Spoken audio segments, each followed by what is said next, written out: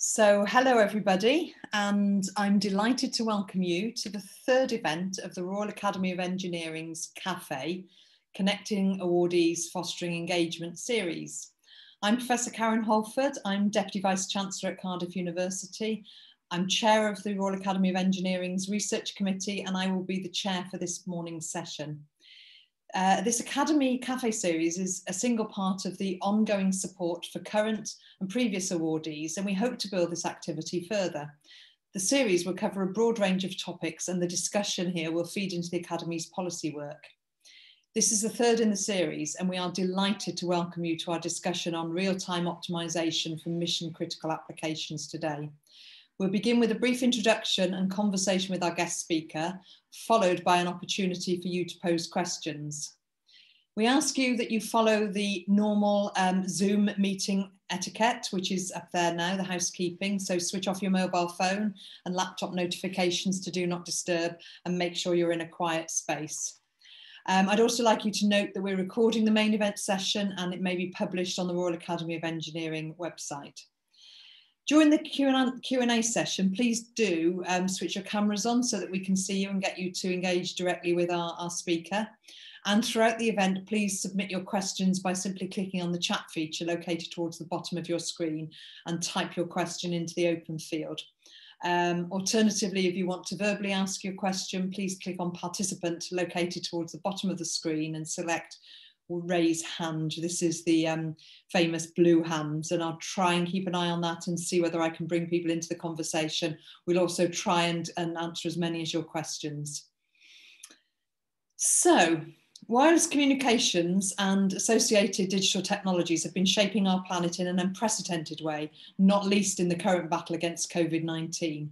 But increasingly, generally, we live in an interconnected, smart, globalised society in which physical and information worlds are inextricably linked. Global mobile data traffic is increasing exponentially, and it is expected that there will be 100 billion Internet of Things devices by the year 2025. And that's truly amazing, isn't it? Thus the need for optimisation for wireless networks. The research techniques developed to address this problem can also be applied to many other fields, including where time is a critical factor, such as for rescue teams and emergency services, and also more broadly to everything from the environment to policy making and smart cities. So with that background information, I'm delighted to introduce you to today's speaker, who is Professor Trung Duong. Trung is Nokia Bell Labs Royal Academy of Engineering Research Chair at Queen's University, Belfast. Welcome, Trung.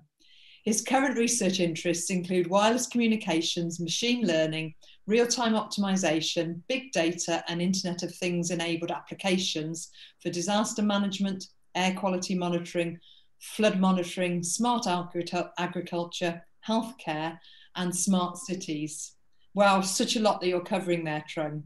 So to start the conversation, Trung, I noticed, and welcome, and I'm so pleased to have this opportunity to talk to you today. Now, I noticed in your press release for your research chair that you said you'd come a long way from being a child in Vietnam playing with walkie-talkies to where you are now. So could you please start by telling me a little bit about this and perhaps how it motivated you to work on wireless communications? Yeah, good morning, everyone. Thank you so much, Karen, for the very nice introduction. As you can see from my press release, I had told you that I come a long way from playing walkie-walkie like a child.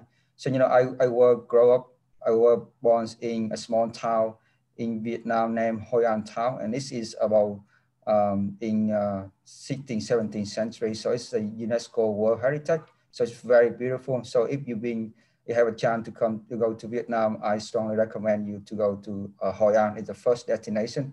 But actually, I strongly discourage you to go in this time in October or early November, because there's a lot of storm, you know, natural disaster, flooding, hurricane happening in my region, my local province.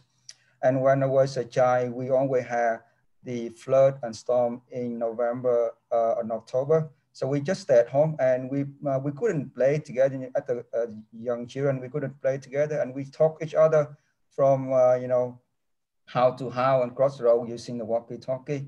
And as a child, when we know that we had some flooding or storm, we don't have to go, we didn't have to go to school, and all the children is very happy. But then, you know, when I saw a lot of sad story, when some of my friend relatives, they had their friend or they have a loved one die because of the disaster, and it's really giving me some inspiration and motivation how to do something when I grow up to help my local community, and that is one of the giving me some kind of motivation to start this kind of research. Thank you. That's a truly inspirational story, and I can just picture you playing with your friends on your walkie-talkies, you know, out of school when school's not happening. That's great. Yeah. So, in terms of real-time optimization, what are the main drivers for that optimization in current applications, and why are you particularly focusing on this?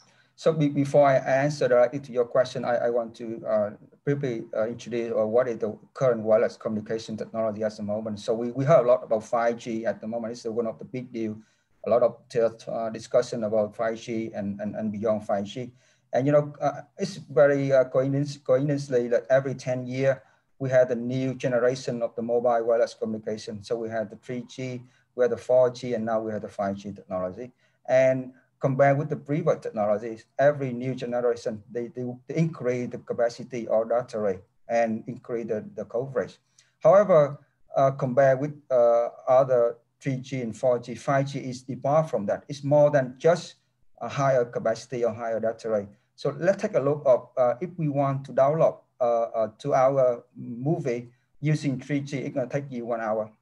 If you use 4G, it's gonna take you 1 minute, but 5G, just 1 second. One click of your mouse, you can fully download the video into your devices. And for 5G, besides increasing the data rate or capacity, we has 2 other services, or we can say a new development of the 5G. One is a mission critical communication. When I say mission critical communication, we can talk a whole bunch of important applications like emergencies, autonomous system, smart intelligent transport system, a lot of things. And this kind of mission critical communication, they require 2 important targets. That is, one is very small delays. We talk about millisecond delays. And another thing is ultra reliability. It means when you send a billion of packets, we only allow to have just 1 packet error, so almost 100% correctly received. And another thing you already mentioned in your introduction, that we're gonna have 100 billion internet IoT devices. So by the year 2025, each citizen in the world gonna have around 10 IoT devices that connected together. And those gonna pose a huge challenging for the network provider. So you know that optimization is central of everything for optimal decision making, from engineering to economic to societies. And you know, for wireless communication, 5G and beyond, normally for optimization, it's gonna take us around 2 seconds, 2 minutes, even longer than that. And for some mission critical communication services I just mentioned, we cannot wait that long. We need to have something more response time in the real time. And it can be little millisecond and even microsecond. And that is one of the driving force of my research for real-time optimization. Yeah, and you talked about natural disasters in Vietnam and various places, and I guess that's you know, it's really critical where time is critical, you know, for rescue teams and perhaps in areas of flooding or earthquakes or natural disasters. And this is, you know, this is where the application is really time critical, isn't it? Can you expand a little bit on that? So you can see it for natural disaster, for emergency. The first 70 hours is very important. We need to locate people. We need to find where is the victim. We need to evacuate them. Even we cannot provide evacuate them. We have to provide food, medical supply, and things like that. And normally, when disaster happen, it happens some in isolated area, a rural area, especially in developing country where we don't have really the network infrastructure ready like in the Western new country. And also, even it's happened in Europe or North America still. When disaster happen, you can see huge storm. It can destroy everything. We don't have physical power supply. The network telecommunication also devastated, and that is very hard to maintain communication. to get to know people where they, and it's also very hard to communicate. And in this scenario, you can see that a lot of people want to connect together. You have friends, you have relatives in those areas, you don't want to call them. And the network congestion even higher than normal time. So it's more like getting the situation harder and harder. So thinking about that is really one of the biggest challenging for the research in the field. And one of the solutions we can see that we can use some kind of unmanned aerial vehicle. We create a UAV network that fly in the top of the area, become like flying base station. It can like operate as like a new base station, you can say, connect the victim in the disaster area with the safe area so that we can have the connectivity provided, and we can communicate with the people and we know where they are. And for UAV, the problem is the battery and the flying type UAV very limited. And you want to maintain the UAV as long as possible, you have to optimize the trajectory of the UAV, how to use the smaller number of UAV as small as possible, how to optimize their resource is very important. And when UAV become the flying base station, they consume even more power then, because you have to send the signal from one place to another. You have to take the camera, you have to take the video and send it to the base station. And that is a lot of energy consumption. So how to optimize these things is very important.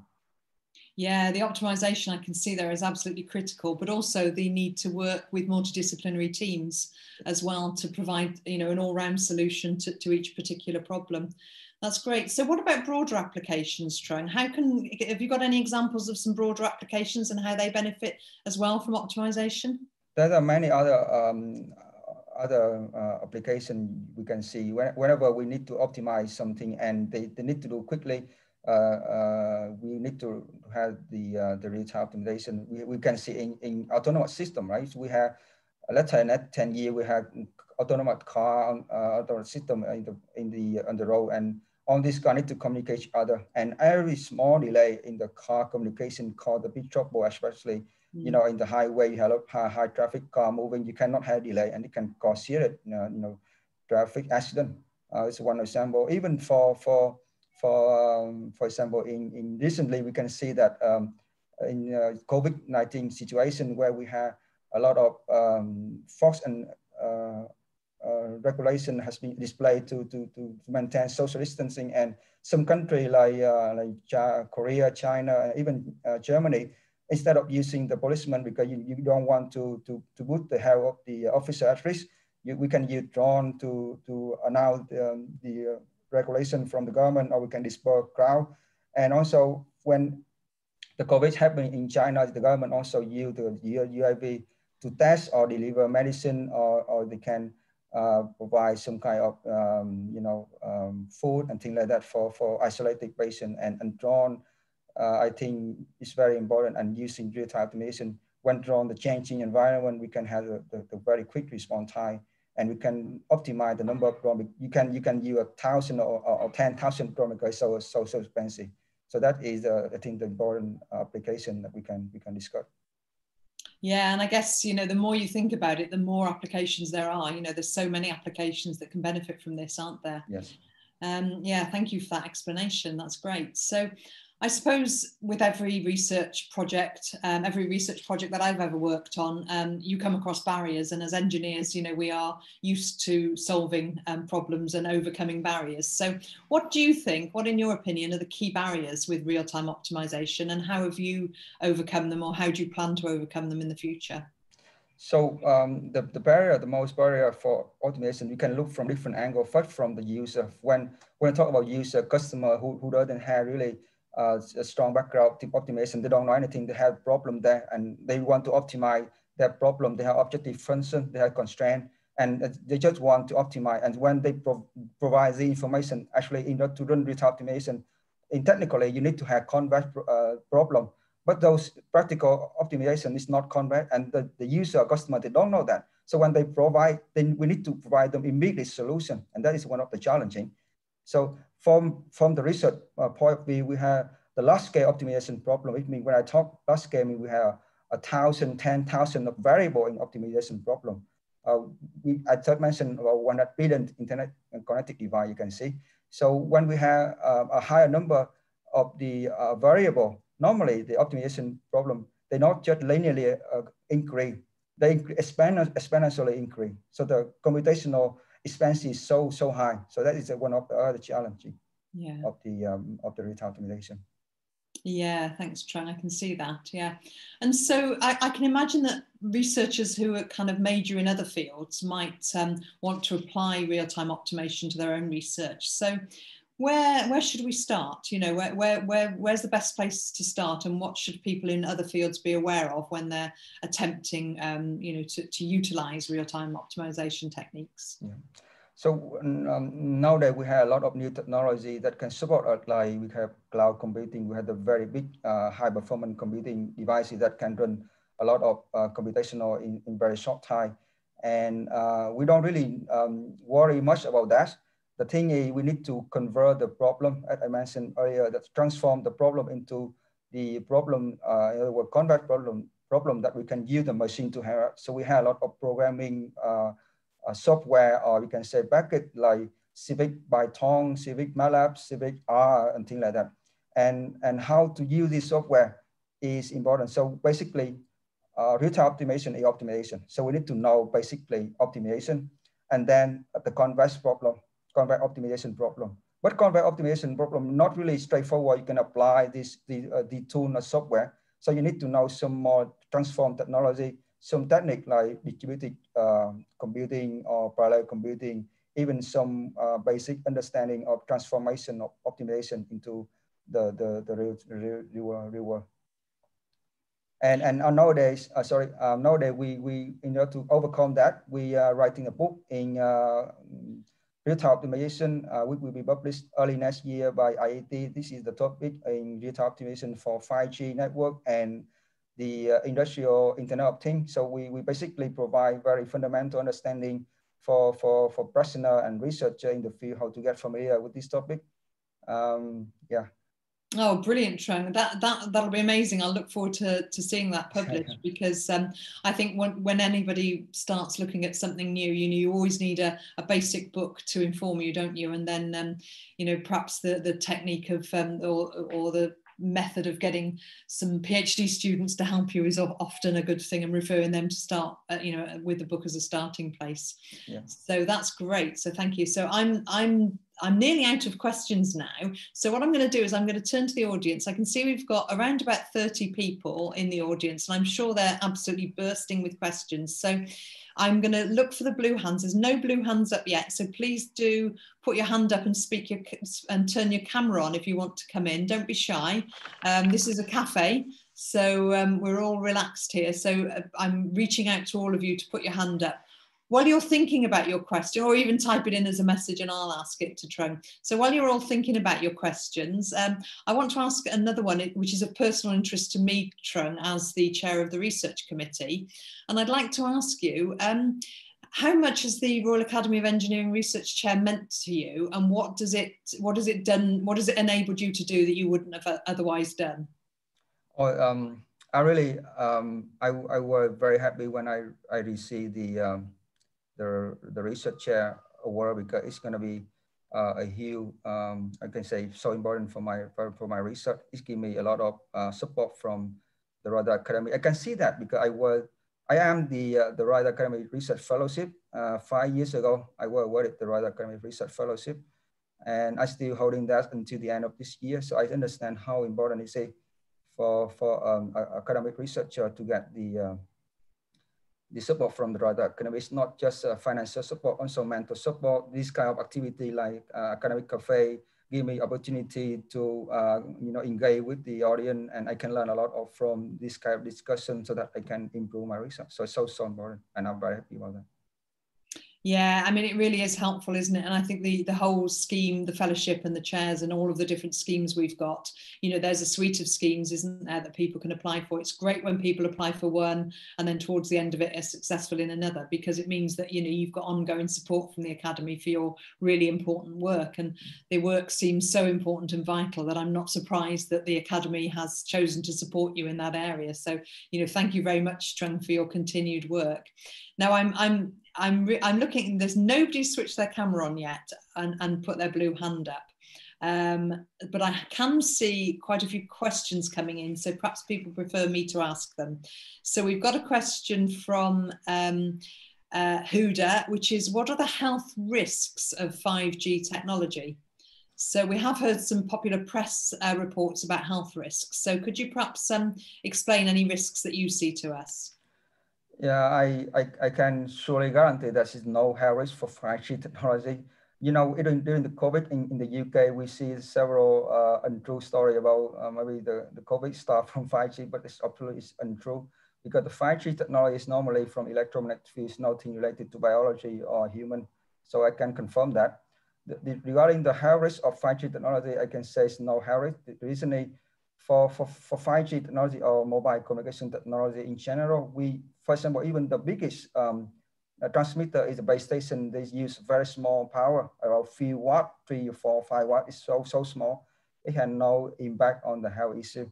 That is, I can guarantee that is no health issue for 5G technology. Because even for 5G, we want to do a lot of energy efficiency. Even we want to reduce the transmit power from base station.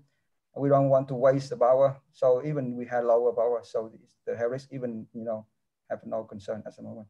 Yeah, exactly, Trung. Thank you for that reassurance. And then the next question from Susan Gavenek is, can you talk a little bit about the methodologies that you use for achieving the necessary efficiency for real-time optimization, and where are the areas for improvement or areas for further research? And that's really interesting for people looking to get into the area, to, where are the places where the research can make a difference? Yeah.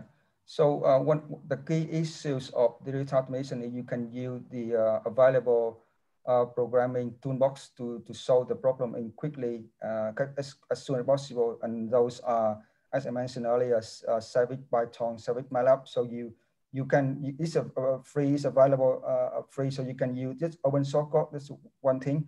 However, to use a problem into your real-time or practical problem is not easy because your practical problem, optimization problem might not be directly applicable. So you need to start from scratch. You need to build up the optimization problem. You need to transform the optimization problem into the problem that you can use the toolbox. That's one thing. So there's a lot of a whole technique, a lot of book on those things. And nowadays, when we talk about large scale system, we can use some of very strong computational devices like cloud computing, big server to show them. And again, as I mentioned, using cloud computing for real-time application. For example, you want to fly a number of drones on the field of, like in the rice field, you want to collect the information. Even to transmit information from your field back to the cloud computing take around 200 milliseconds, already longer than the optimization problem running. So you need to not using those centralized computing, you have to use maybe distributed computing like fog computing or even edge computing. So remember, for large scale optimization, the complexity increase exponentially with the number of variables. So we have, for example, 1,000 variables. Instead of using 1,000, we can distribute it to 10 or even 50. It already significantly reduce the time of your complexity and computational time. So it's very important. Yeah, thank you, Trung. And there's another question from Roy that's not unconnected to that question. So it's about systems today relying on greater interconnectivity and becoming systems of systems. So how can you optimize across systems of systems where you haven't got an overall controlling system? Let me check. I think that I might answer partly this question in previous question. Instead of we use a centralized approach, we can use the distributed approach. Like for example, now even each drone we can install the watt ball on that, and the watt ball is quite cheap. Well, maybe for 30, 40 pounds. Even you have expensive watt ball to 300,000 pounds. They can do very strong computational on the workball. So instead of put everything into your cloud or your centralized devices, you can do individual. So now instead of maximize in the central station, we can put the burden from that centralized calculation put to the drone or smaller device, and we can do it without controlling on the overhead, and it's really quick.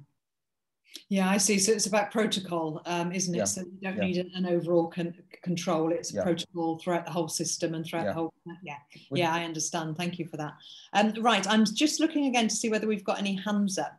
I can see a blue hand up now.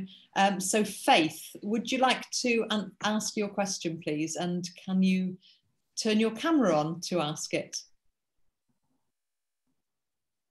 Faith Karugalu, you've got the hand up.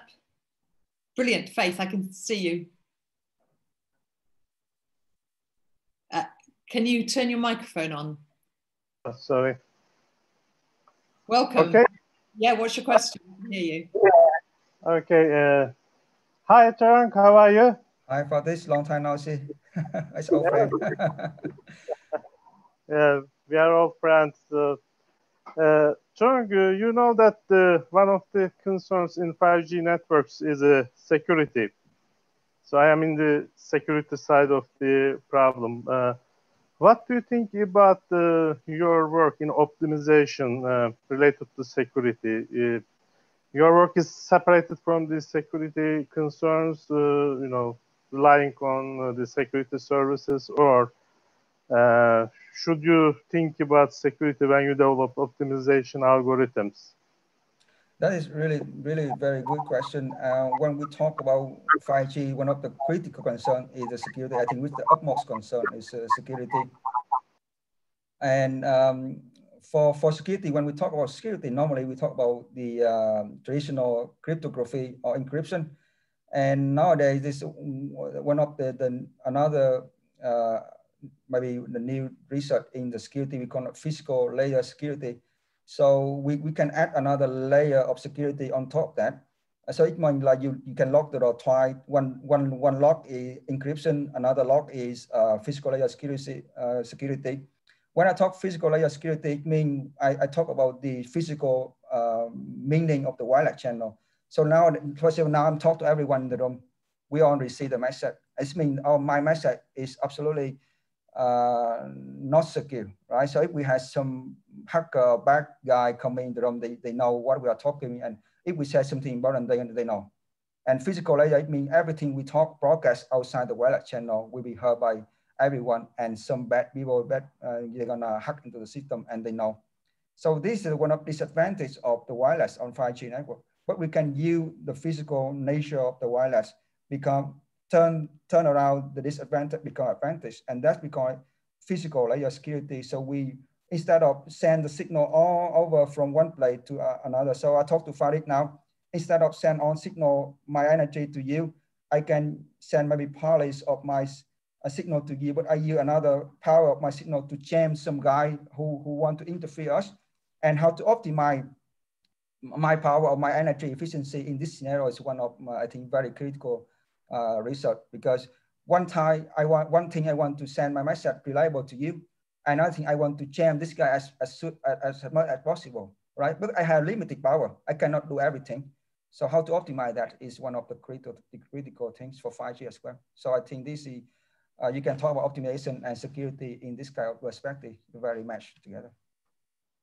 Yeah, thank you, Trung. I can see Faith nodding, so I'm sure you've answered his question.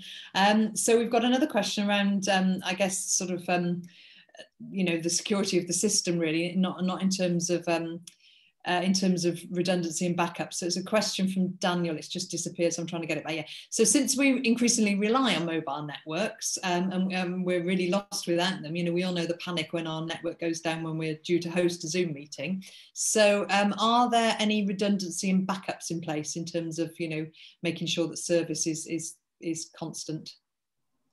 Oh, I think we normally the backup would be in the cloud. We have so when you open your computer now and you say something, you can say in your device, in your mobile phone, but normally you can say into the cloud. And I think cloud is one of the most suitable thing to back up plan. But I think go back to security question of I think for cloud is really critical, because if they had the problem in security in cloud, everything gone. So nowadays for 5G, not only cloud computing, we have our fog computing. So we distributed our resources, our data around the world. So first of all, if you want to hide or to rent some storage or cloud.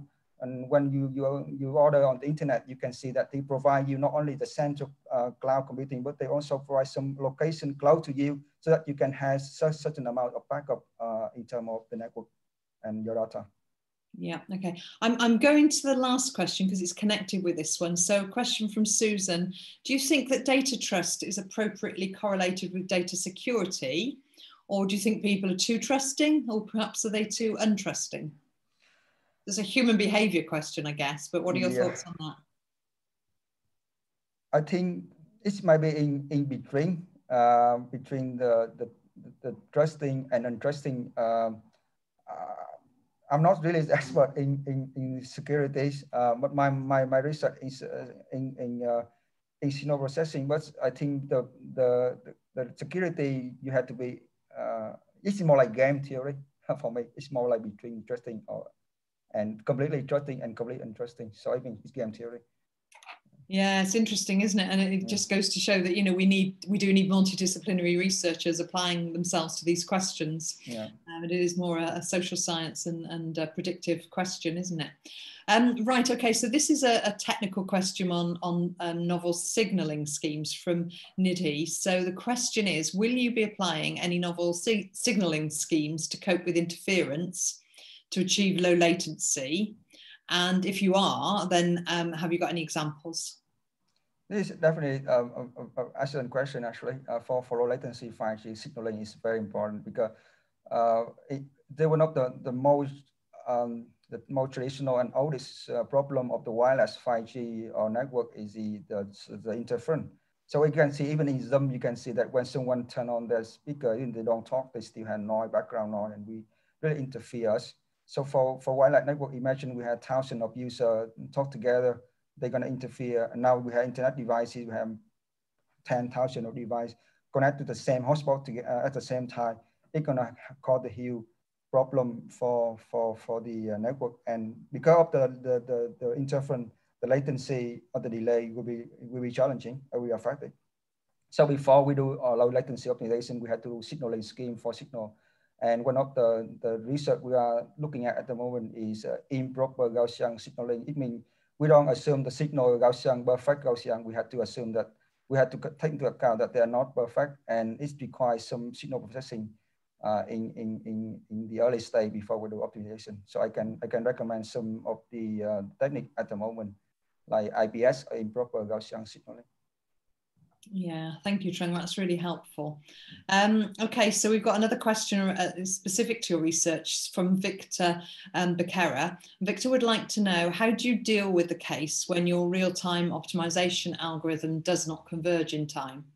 That is an excellent question. It happens all the time, even for me at the moment. When I run my simulation with my research, or even in some of our demonstration, it's not convert. And that is that we had to work on. That's me. I mean, when we had a problem, we had a lot of the technique to transform the original problem to sub-problem that can help with conversion time. So maybe we have to be trade-off between the performance and the running time of the optimization. So sometimes we cannot get the perfect result, maybe 100% not perfect, but we might get like 90%, 95%, but it can reduce the complexity. It can get our optimization algorithm to convert. And that is actually happening in real life. We have to be trade-off between the performance and the complexity. Yeah, okay, thank you for that. That's helpful. And yeah, nothing's ever perfect, is it? Yeah, nothing. That's the nature of research. You have to work hard to overcome those problems. Right, okay, there's no more questions on the list, and there's no more hands up. I'm just while we see whether anybody else, because quite often I find on these that people think of the questions or get the courage to ask the question right at the end. So we'll give participants a few more minutes to think up some more questions or put their hands up and get courage. But just while we wait for that, Trung, you were a previous fellowship holder and then you went on to have a research chair. And I'm really interested in, perhaps we've got people who are fellowship holders on the call at the moment. And what would be your advice to them to, make a great application for the chair? So transitioning from that fellowship to a chair, what do you think are the best approaches and how have you been successful? because it's cafe, so I can truly tell you the truth. Whenever you receive the award from the Royal Academy, first my award in Royal Academy Research Fellowship, you have to forget it the day after. I mean, what I mean is, you have to think about ahead of your research. Don't think this fellowship gonna hold your career, gonna secure your career for the next 5 years. Think about the opportunity to give you more time to think what's going on in the next 5, 10 years, or even longer than that. And that when I got my fellowship, actually more than 5 years ago in 2015, I would think that because that time I proposed a scheme for small cell security, physical layer security of 5G network. And what I want to do at that time to increase the data rate of the network. But beyond increasing the data rate, I had to think further ahead, like mission critical or massive number of Internet of Things devices. So I think thinking ahead beyond your current research at the moment is very important, especially when we have the British Award like Royal Academy Research Fellowship give us a lot of opportunity to think and doing more wider impact research. Yeah, Trung, I'm really grateful for your honesty there, because that's exactly the right response, isn't it? Because just getting a grant or getting your research funded it gives you the gift of time. That's what it gives you. It's the gift of time to think about your research and develop it further. And it's not like applying for a job and then doing that job, and then when the job comes to an end, applying for another job, is it? It's really about developing your research ideas, working through your research ideas, and then picking on the ones that are going to be most successful, and then working those up for future support and generating ideas is what we do as researchers. So that's really good advice to those out there on the cafe who are at the fellowship stage at the moment. So thank you, Trung, for your honesty there. And actually somebody's just asked that exact question as well. So your successful experience in securing a fellowship, a professorship. So yeah, so you were awarded a professor by your university, as well, weren't you? So any thoughts about transitioning from, transitioning to a professor in your university? I applied for the internal promotion in January this year, and I got the decision in June. Promoted to professor, of course, very happy. So after exactly 4.5 years of my Royal Academy Research Fellowship, I received promoted to professor. I don't really have any more like the advice or I think the most important thing is you have to enjoy what you're doing. And I really don't even think about promotion to professor, but because when I saw the when my career, I received my PhD like I think around 7 years ago. It's not really that long. So I think just from my experience, just doing your work, keep doing your work, enjoy doing your work, I think it's pay off. So when you have some kind of good result, the university and your colleague will recognize it. And actually, when I write my promotion application, the motivation from one of the senior colleague in my school, when he came to knock to my door, say, he suggested me to apply for this year. And actually, I didn't have any thought to apply in the beginning, but because of some kind of motivation from colleague, and people recognize my work and they think that I deserve and to apply, so I just go for it. Yeah, that's really good advice. And I think, absolutely, I agree with you. If you're enjoying your work and you're working on what you enjoy, that's the best. It's such a privilege, isn't it, to be able to work on things we enjoy and to be able to do our research. And if you work hard, the rewards in terms of progression will come, won't they? Yeah. And I quite often question people who want to map out their career in terms of, when am I going to get the next promotion? Because actually life doesn't work like that. Exactly, yeah. When you are enjoying your work, you will be successful. And when you are successful, you will be recognized. So, there's a combination. I also think people do need encouraging. You've said that you were encouraged to apply for promotion promotion, you wouldn't have applied otherwise. Yeah. And I've always been in that same position myself. It's always taken somebody to encourage me. So I think if there's any senior people on the call here, you know, I would urge you to encourage young talent to apply for promotion, because sometimes people don't put themselves forward. Exactly. The ones who really deserve it may not put themselves forward. Anyway, we're going off on a philosophical chat here. But Trung, it's been a delight for me to talk to you and to find out more about your research and your life. Oh, I've got another blue hand up, so we have got time.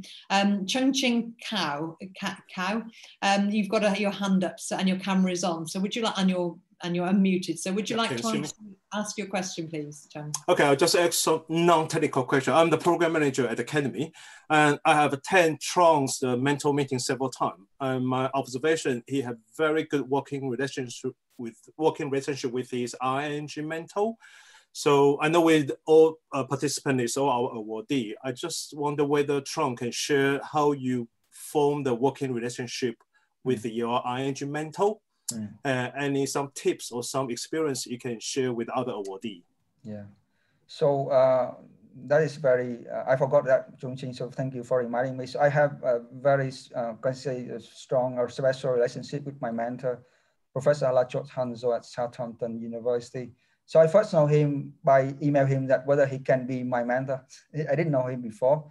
I just know him when the Royal Academy asked me to nominate one of my mentors, and I found him that he's one close to my research. And over the last 5-6 years, I can pick up at the phone to call him anytime I want to. And on his advice, even some years ago when I had some other opportunity to have some kind of some kind of new opportunity moving other places, and he strongly recommend me some very good advice, and I think it's so much payoff. And talking to these people like senior colleagues and mentor, not only helpful and technical, but also so an invaluable suggestion and advice from the college who know things and who know the field and know everything in the academic is so grateful. And I strongly recommend on the awardee from the Royal Academy Research Fellowship, instead of email or meet your mentor once or twice per year, don't hesitate to pick up the phone, talk to them, even have a chat regularly, once every 2 weeks or a month, chat everything, maybe some opportunity will come up, and that is, I think you have really grateful for that. Yeah. Chung Ching, that was such a good question, and thank you for mentioning mentors, because that is one of the key things about this scheme, is that people on the scheme get mentors. And as a mentor myself, I think that I would say as a mentor you learn just as much from your mentee as they learn from you, and it is an important relationship, and you need to build that relationship, don't you, and that trust. And the ability that Trung has said that he can pick up the phone anytime to his mentor and get that feedback is just really valuable to anybody. Everybody needs people to bounce ideas off, don't they? And Lucy's just noted that it's National Mentor Day today, which is amazing. So just what a coincidence. So on National Mentor Day, anybody out there who's a mentor, thank you very much. And anybody out there who has mentors, perhaps drop them a line and say, it's National Mentors Day. Thank you for being my mentor. Yeah. Right, okay, so on that happy note, I cannot see any more hands up or any questions. So I should draw this to a close, really, because I know that Trung, you're lecturing at 11:30, so I'm sure you'd appreciate us finishing a little bit early so you can prepare for your lecture. But yeah. Trung, it's just been, as I said before, it's been wonderful speaking to you, and you really shared a lot about your research and your life and your future aspirations. So that's absolutely great. So it's been a delight. We didn't know each other beforehand, but I feel like I've known you forever, so it's a delight to get to know you. Thank you all. So thank you, Trung. Thank you to all participants for your contribution. Without you, the cafe wouldn't work. So, it's lovely to see all 34 people on the line. So the next Academy Cafe will be held on the 10th of December. And this will be a Christmas social. So it'll be less formal than this. And we hope that, you're all able to join us, and there'll be details about that in the future. But before then, on the 17th of November, the Research Committee will be holding our Research Forum. The Research Forum is an annual event normally held in London where we draw together some of the best researchers, and we hear, you know, we give awards, and we hear, you know, news about researchers, and we hear about fascinating researchers. Of course, we can't do that this year. So it'll be our first ever virtual research forum. So if you haven't received an application, please contact the research team, an invitation, please contact the research team, because it would be delightful to see you all there. So I look forward to welcoming you and seeing you all again on the 17th of November. So it just, you know, all I've got to say now is just, Trung, again, thank you very, very much indeed. You know, it's a real pleasure. Thank you so much, Karen. Thank you. Thank you to the Royal Academy of Engineering for all that you do for us to keep you connected. And I'll say goodbye now, and thanks everybody, and stay safe. Thank you. Bye-bye.